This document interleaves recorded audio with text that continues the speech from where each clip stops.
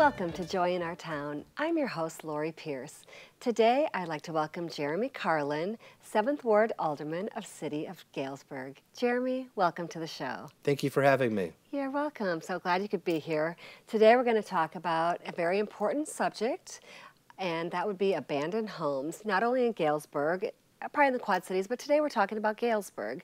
So can you briefly tell us, Mr. Alderman, a little bit about the community and the things you do there?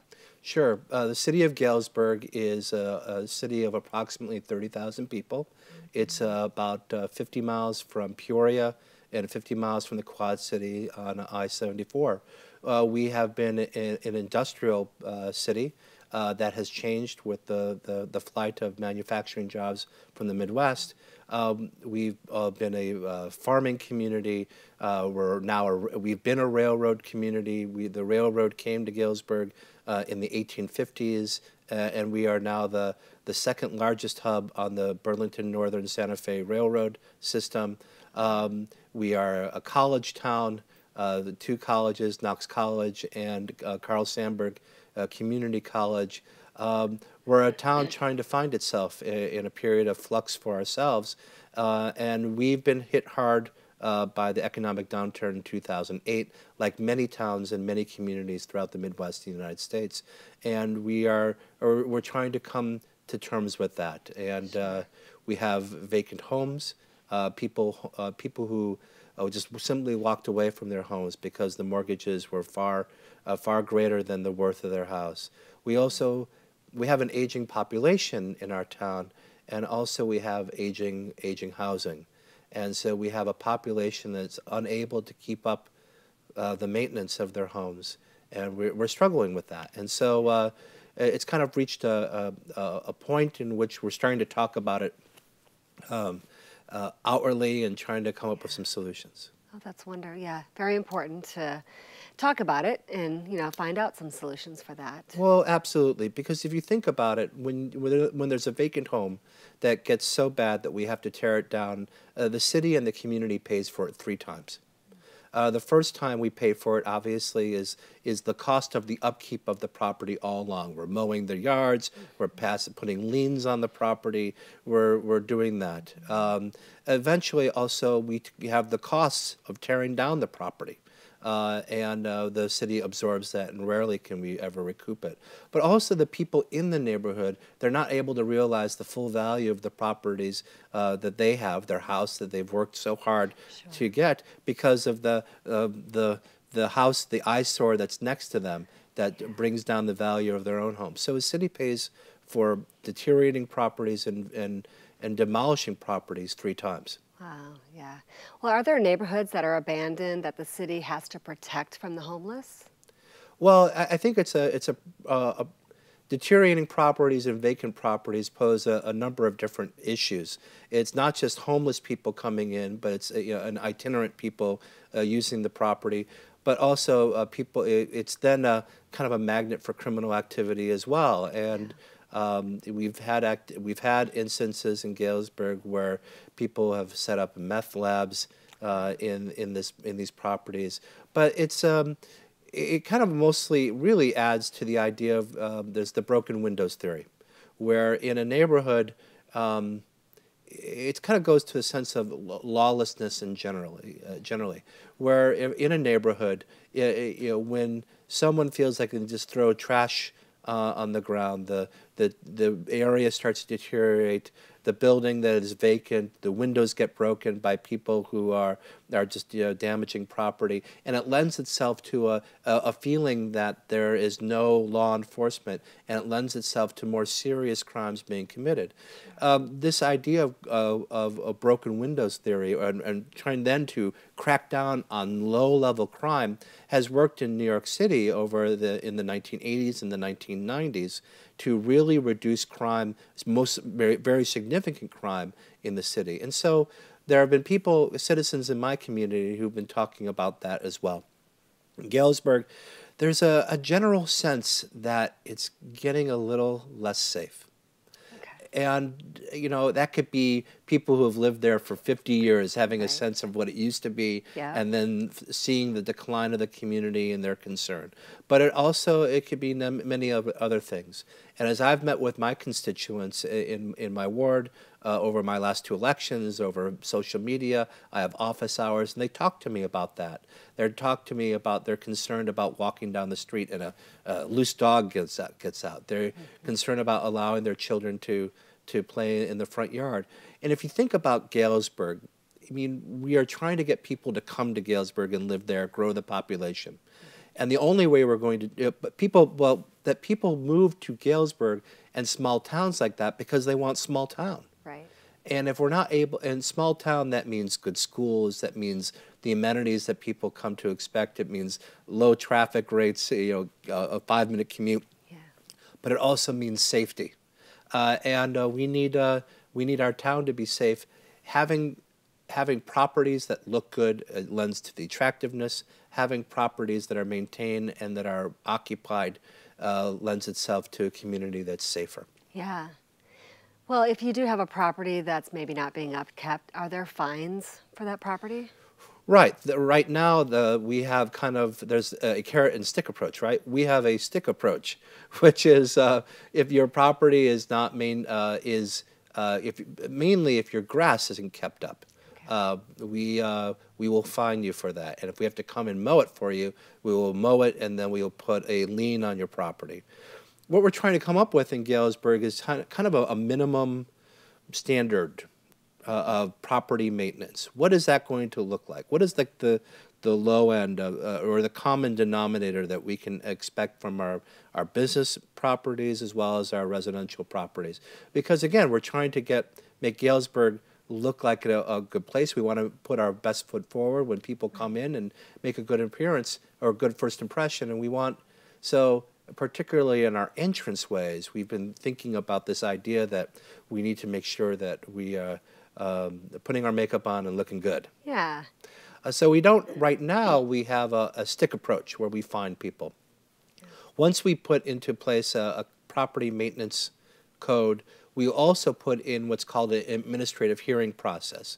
It's used by many communities in Illinois where we don't have to then go to court and then prove it, and then, well, we always have to prove it, but go to court and ask police officers on their overtime to come in. Administratively, it's less formal.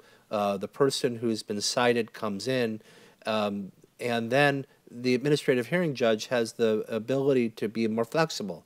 He can say, Mr. Johnson, if you paint your house, in the next 60 days, then I'll waive the fine. Sure. Also, but as a part of that, you're talking about enforcement, which has been a difficulty for us in Galesburg. We've not done it well. We've kind of done it heavy-handedly. We've done it inconsistently because people can say, just like on a highway when a police officer might stop you for speeding and you'd say, "Oh, why don't you stop that other guy?" We have that same problem in our community, and every other community is the same way. Sure. The enforcement officer would come to the house and say, your grass is high, or you have a car that seemingly is abandoned on your lawn, you need to get rid of it. And the person can say, well, but, 4 houses down, right? Mm-hmm. Because we're on a complaint-based approach, you have that inconsistency in our enforcement. We need to do a better job of trying to enforce these rules, but not do it so heavy-handed. We're struggling with that. We're trying to come up with an approach that makes sense for us. Sure. And then it sounds like you had said earlier, if they were just abandoned, then the city has to incur those costs. Well, right. I mean, what happens is that the city, if it's abandoned, and first of all, it's hard to know exactly when a building becomes abandoned or not. You only really, in our current framework, we only start to know when a building is abandoned when it starts to look bad. Sure. We need a system by which we do better than that, and we can talk about that in a little bit. But what we need, with the vacant homes, we learn about it, and then we start keeping them up. What I think when I spoke with, we had a set of public hearings in Galesburg, and one of the main things that we heard from our constituents is trying to recoup those costs of upkeep from any party that is interested in the property itself. Obviously, the primary owner is long gone, right? But who still owns the property but the lender? And there was really a sense of anger from our constituents where it was a sense that lenders took advantage of people, that they extended credit to people who may not, under normal circumstances, deserved credit, who, under normal circumstances, everyone would recognize that they weren't ready for the responsibility of home ownership.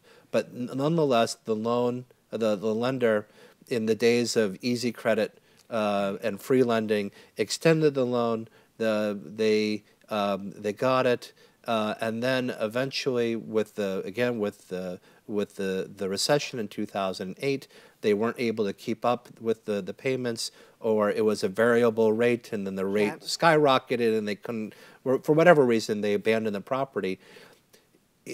My constituents have talked about that, the lender made a bad or even predatory business decision, that the lender should then be responsible for the upkeep of the vacant home.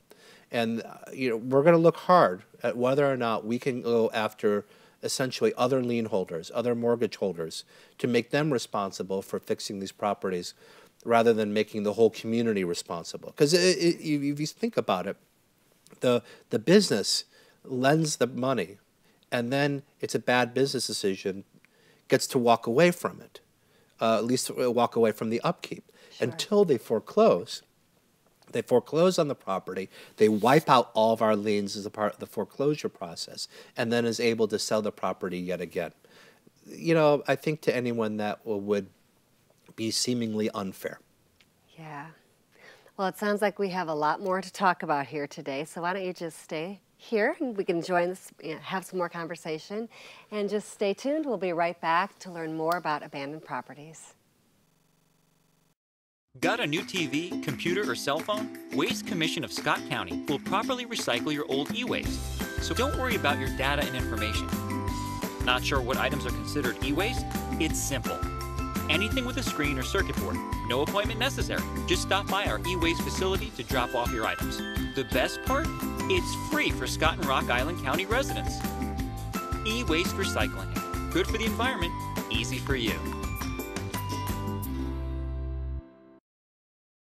Not sure what to do with all those paint cans, cleaners, and other harmful items under the sink and in your garage? This material poses a health risk and is harmful to the environment, so it can't be thrown out. Go to wastecom.com and make an appointment to bring in your hazardous material. We will dispose of it properly, and here's the best part. It's free for Scott and Rock Island County residents. Proper disposal of hazardous material. Good for the environment, easy for you. See these hands? They grip the wheel of a Humvee in Afghanistan. These hands? 6 years treating soldiers. 12 years flying choppers. We know you're strong, but sometimes you need a helping hand. You served us. Now let us serve you. The Iowa City VA Healthcare System. You're watching TBN, part of the Trinity Broadcasting family of networks. Welcome back to Joy in Our Town. I'm your host, Lori Pierce. Today we're talking with Jeremy Karlin, 7th Ward Alderman of City of Galesburg. Jeremy, welcome back to the show. Thank you. Today we're talking about abandoned properties, and you were talking about your constituents and when you guys get together and they talk to you about abandoned properties. Right. Well, this recent push in Galesburg, it came from our constituents, and we always deal with this issue, but there was a group of constituents who lived in the central part of Galesburg who were tired of seeing this problem go unaddressed in a vibrant way, and they started meeting together, and then they dragged their alderman in, who then dragged me in as another alderman. Sure. And then we started meeting, and they met with our city manager, and then we realized that we needed to we needed to expand the conversation, that it wasn't simply what was happening in their 4 or 5 streets in their neighborhood, but it was clearly a citywide problem. And in order to start developing, I guess, a political force behind this, or momentum behind what we've been doing, we decided to have a public hearing at City Hall, which was very well attended. The room was full. Wow. We had that about in the beginning of September, and people came and talked about their experiences. That they talked about the house next door, primarily. That the house next door, this is what happened, and it got torn down. And some people talked about it was a wide sweeping conversation, and it was illuminating. There was a particular part of the meeting that it went something like this. This person came up and said that he buys homes and he flips them and then he sells them, and that's how he makes money. He does that in Galesburg and in Monmouth. And he has this particular property in Galesburg which he just simply can't sell because the property next door is deteriorated, and the porch is going bad, and the house isn't painted, and the grass is tall, and he complained that he wasn't getting the full value of his investment. Sure. And of course, that's, we don't like to see that happen. But about 20 minutes later, a person came up to the microphone and identified himself as the person who owned that property. And he said that, of course, that he was mortified.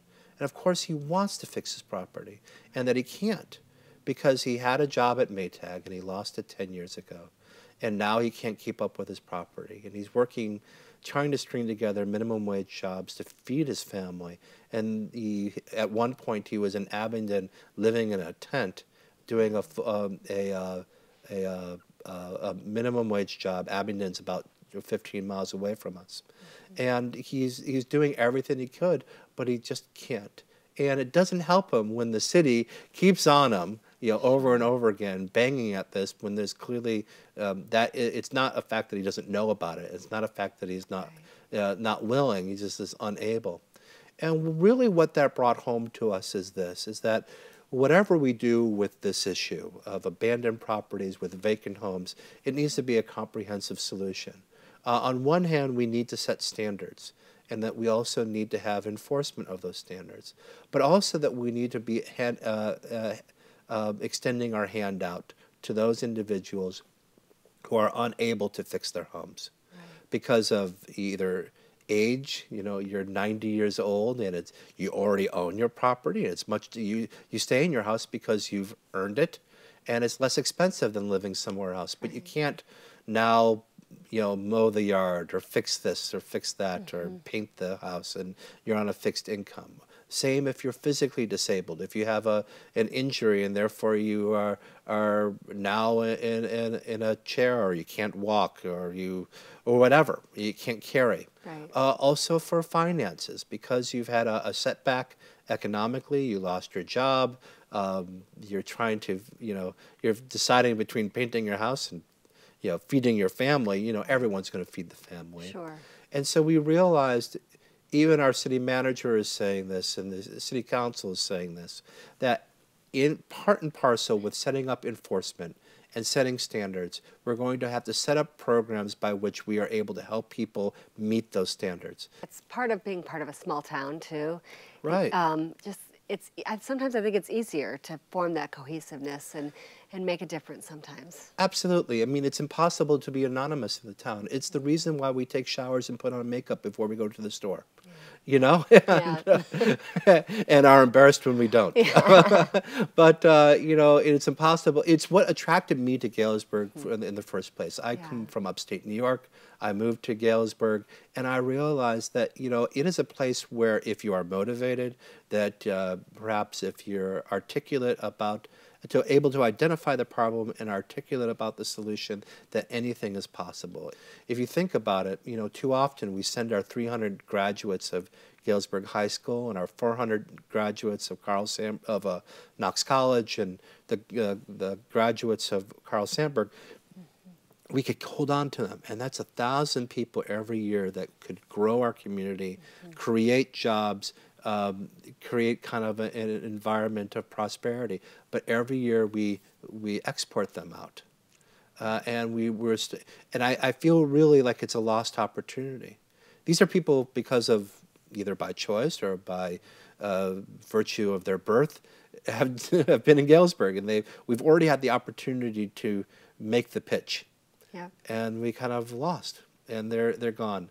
Too often we say to our children in Galesburg, go out into the world and find success. Go, but you can't find it here in Galesburg, and we need to reverse that. Sounds like you guys are looking for the answers, and to make that difference, where I do believe you guys are going to make a turnaround. Absolutely. Now, I mean, I went really, big picture, the 300-mile view. But kind of let's get back down to the city. Our city, like any other city, has good parts and bad parts, right? Our city has places that there maybe more affluent people live in the other town part, and less affluent live in the other. And it's easy to say, oh, that's the other. It's a South Side problem, or whatever. It's not my problem. But we came to discover in Galesburg that it's in fact a citywide problem. We found out where all the vacant homes were. And then we got their addresses, and we gave them to our GIS coordinator. We had them put them on a map. And we came to discover that it's a widespread problem throughout the whole city. So when you look at the map, you see that actually it doesn't discriminate. That from the north side of the town, the south side of the town, east and west, the downtown area, it's also going to take partners in this solution as well. It's not just the neighborhood groups and the citizens, and it's not just city government, with its rules and resources, but we're also going to need the other community stakeholders to get involved as well. There are a number of different ways that this can happen. If you think about Knox College, for example, Knox College is a small liberal arts college in our community. It's a magnificent school. If I had known about it, perhaps I would have gone there as well. It's also bordered by a community, a neighborhood that is deteriorating. And if you think about it, as people come to visit the school, they would say, oh, I love the school, where will my son or daughter live? Oh, perhaps, in a dorm, but then off campus, and they look around, and the neighborhood is, doesn't make a good first impression, and perhaps then the school loses some people that might go there. If you think about it, if Galesburg, if the Knox College, let's say, of their multi-million-dollar endowment, it could be greater, of course, took $1 million and said, we're going to take that $1 million and we are going to identify the 20 worst properties in our neighborhood. And some of them we're going to tear down. We'll give full market value to the people who own them. Sure. They would buy these properties, and some they would tear down, and some they would fix, and then be able to offer it to whomever. And help out perhaps other people as well. On that $1 million, what the market right now would be a return of maybe $50,000 or $60,000 each year if they put it in the market and they got a return. But by fixing up 20 properties in their neighborhood, they were able to get 2 full-time students to come to Knox that didn't come before. The college then is making closer to $70,000 or $80,000. And so you can see in that kind of, it's obviously not as simple as that, but sure. You can see in that little microcosm that it's in Knox College's business best interest in terms of investment, that they could fix up these properties and then try to attract more students to come to their college. Sure. The same with the Galesburg as well. I mean, as we're trying to attract people to come to Galesburg, right now the way that our laws are set up is that we can't really intervene in a property until it poses a safety risk. It's kind of like waiting until when the walls are falling down, then the city can come in. We need to be able to get in sooner. Cities do a bad job of it. We have to give things like due process and have to give people their day in court before we take their property away. I'm not saying that's a bad thing. I'm just saying that's a cumbersome and expensive process. Right. If there were community foundations, there are entities like this in Galesburg that either exist currently or could be formed, who would then buy these properties and then control these properties before it goes to the point where they pose a public health risk, that the walls are going to fall down on people. They can buy these properties. They would be a less expensive fix to begin with, right? Some properties will get demolished. And people would say in those neighborhoods where lots of properties have been demolished, they say it's a blessing, that it's wonderful, that their neighborhood is just looks great. But for other places where the property, you know, isn't down to the point where, you know, it needs to be demolished, it can be fixed. And then we can say to, let's say, that family of four, you know, a family of four who lives elsewhere, if you came to Galesburg and agreed to live in our home for, let's say, 5 years, we're going to give you $10,000 off of the property. And we will forgive that debt. It will make it a loan. Sure. And we'll forgive that debt if you live in that property for 5 years. They live in the property, they pay taxes, their children go to our schools, and we get the state money from the state for their children going there when the state pays its money. And so from an intergovernmental perspective and from a community-wide perspective, us buying that house for $20,000, fixing it up for another 10, getting that family to move to Galesburg for another 5 years, we win. It's a win-win. Yeah. And but it takes this. At the end of the day, we've talked about a lot of things here today. Mm-hmm. We've talked about government involvement. We've talked about government giving resources. We've talked about neighborhoods coming together and fixing properties. We've talked about community-wide organizations getting involved. But really, it takes a little faith and a little courage. Mm-hmm. These are solutions that may not work. And we can say that there is risk. And we can always go down the list as we brainstorm that, oh, that won't work and this won't work. But our fear of failure sometimes paralyzes us. Mr. Karlin, thank you so much for all of this great information and for everyone there working about the abandoned properties. And thank you, viewers, for tuning in today. And we'll see you next time on Joy in Our Town.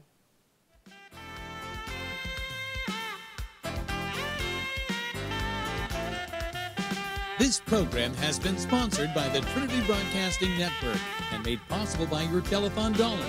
Your continual support can keep Joy in Our Town brought to your home every day. So write Joy in Our Town, P.O. Box A, Santa Ana, California, 92711.